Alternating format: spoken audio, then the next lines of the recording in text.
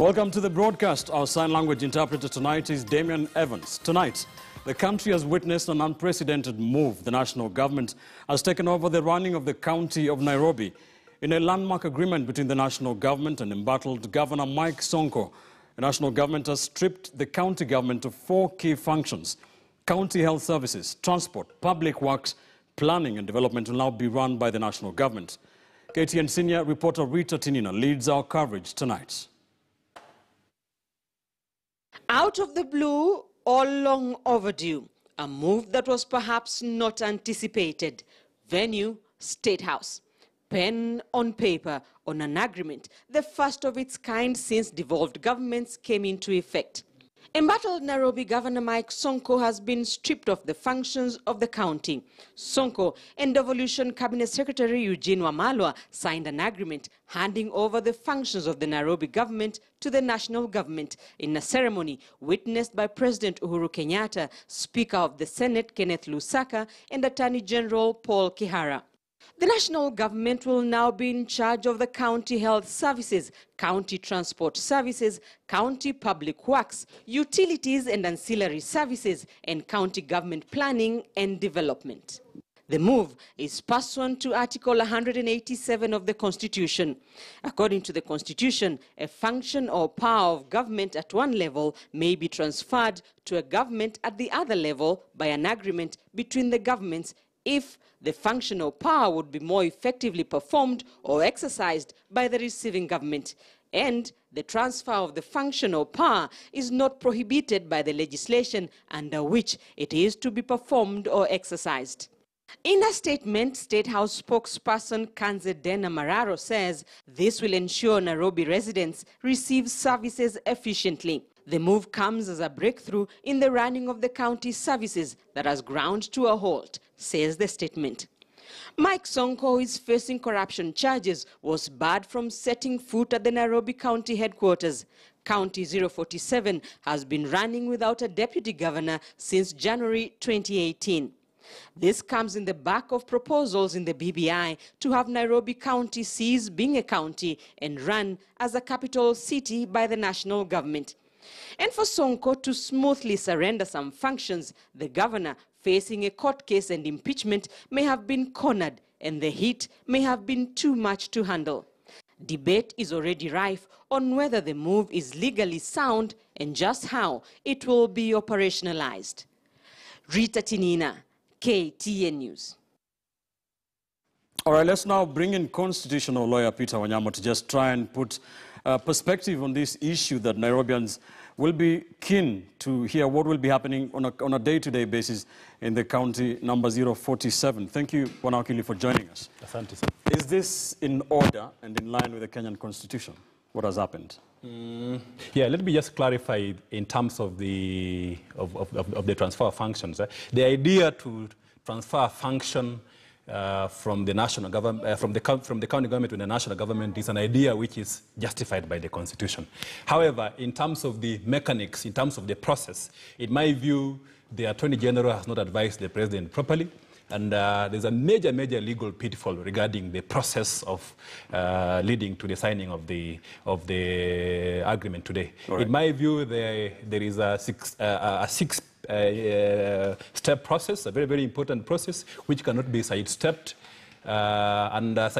Sidestepping any of these processes makes the entire process, in my view, unprocedurally and, of course, illegal. Questions have been asked about the non-involvement of the County Assembly of Nairobi in this, the County Executive Committee, as well as public participation. Does this make this process a bit shaky? Yeah, actually, in terms of the process of transfer is also guided by legislation.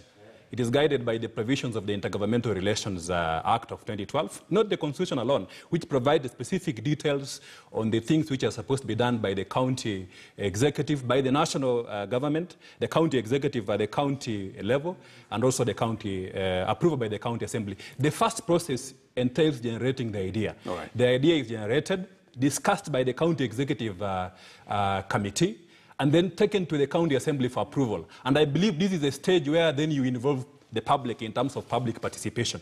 You generate a draft agreement, then you subject it to a meaningful and qualitative public participation where the public approves. And if you look at the provisions of the County Government Act again, this is an idea which ideally should be subjected to a county-specific referendum organized by the county government, because it's a very, very massive and it's a very, very heavy idea. After that has been done, then in terms of the next steps, if you look at the functions of the Council of County Governors, it must be discussed at the Council of County Governors. Then the next step is for it to be discussed by the national government and the county government coordinating summit, which is chaired by the president. In fact, one of the functions of the summit is to discuss how such a transfer is supposed to be made. And then after that, the draft agreement is then prepared. When the draft agreement has been prepared, the agreement then must contain the specific requirements of legislation.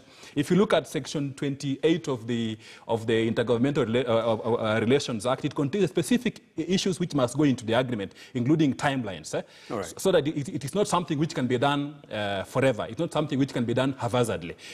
After this Section 28 of the county of the Act has been met, the agreement must be signed.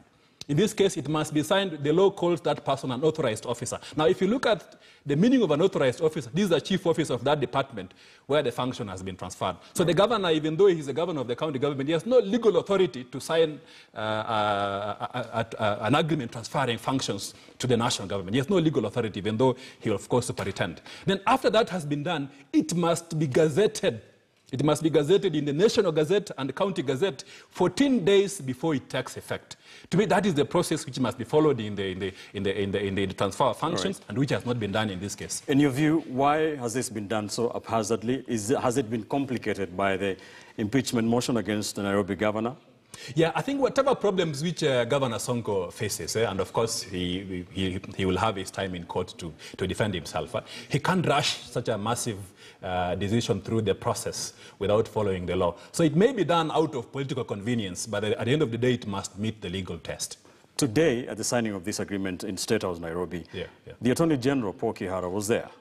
What would you say about the government's legal advice on this very momentous exercise?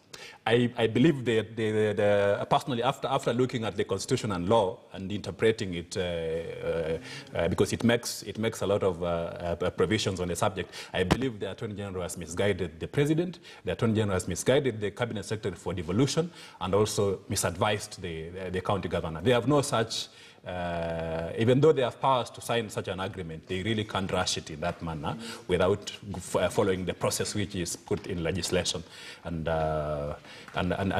to me, if you interpret it broadly, if you interpret the Constitution broadly and the functions of the Senate in terms of protecting devolution, such an agreement must be approved by the Senate as well. Apart from approval by the County Assembly, it must be approved by the Senate. So I don't see how they can sidestep the County Assembly. Remember, the county government is not Governor Sonko. It is the County Executive and the County Assembly. So they must be involved, because what happens then to the County Assembly if you are transferring core functions of the national government, of the county government to the national government? What happens to them? It means they have no work to do. They must then sign off and go home. What happens to the CECs who are responsible for these dockets? So in my view, these are the issues which gives me the strength to say, in terms of perspective, that the Attorney General has really misled us. What will be the Council of Governors be thinking? I can't speak for the Council of Governors. They will definitely get legal advice on this issue. But they have a role. If you look at the functions of the Council of Governors in the law, they have a role in terms of matters which concerns county governments. Like this one, really, they must discuss. Then they must discuss it with the President and see what are the capacity limitations of the county government of Nairobi. Why is it that they want to transfer this function? Is it out of political convenience, or is it because really they can't run this function? Finally, there's a school of thought that this will set up bad precedents for governors, especially future Nairobi governors.